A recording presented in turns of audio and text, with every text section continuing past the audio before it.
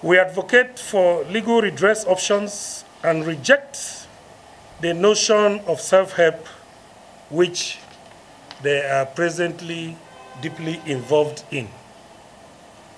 Our party denounced the deliberate mischief of expelled members, as mentioned earlier, including Senator Kwankwaso, who are parading themselves illegally as leaders of our party.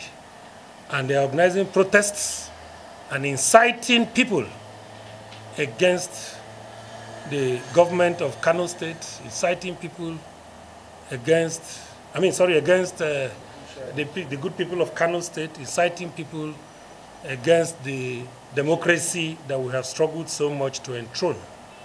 On that note, we are calling, as already contained in the protest letter, we are calling on security agencies to go after these miscreants, the likes of Ladipo Johnson, Abakawu Ali, Senator Kwankwaso. Nobody is above the law. We are all aware of that.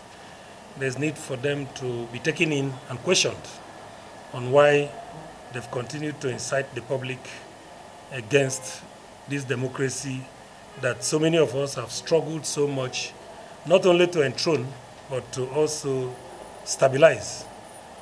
We strongly support the rule of law. We want it to take its course. The judiciary must be allowed to do its job.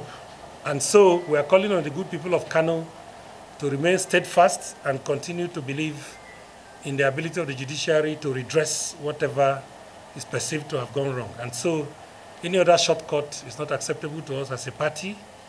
We must wait for the Supreme Court to finish its job before any further comments are made.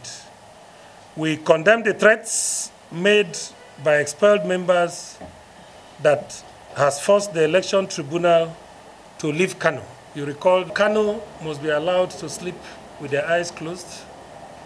They shouldn't be subjected to this level of threat that they are presently faced with.